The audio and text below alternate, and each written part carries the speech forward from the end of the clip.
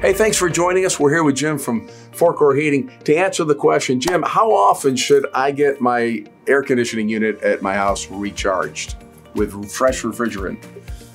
Yeah, Randy, truthfully, you should never have to. And this is a good point that you're bringing up is some people have been told, well, you got to recharge that every year, or, hey, it just gets low, that's a normal thing. Well, not really.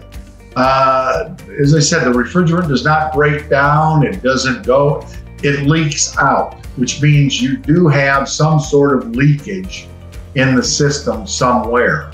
And depending on the severity of the leak will depend on how much refrigerant leaks out. Now, if you're getting it recharged every year, and that's what they mean by adding refrigerant, is recharging it.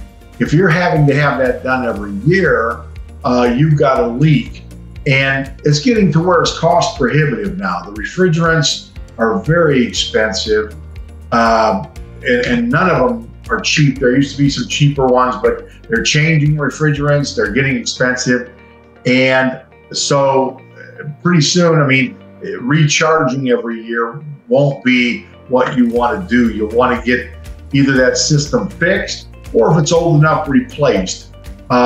Because now a leaky system is very costly.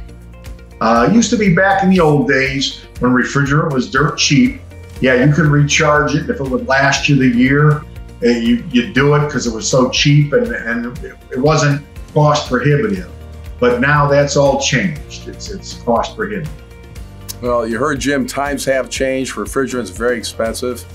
And it should never be coming out of your AC unit. So if it is, something's probably wrong and you're gonna want to get it fixed. I know a good person who can get it fixed for you, Jim and his crew. So why don't you stop by their website if you're not already there? It's at fourcoreheating.com.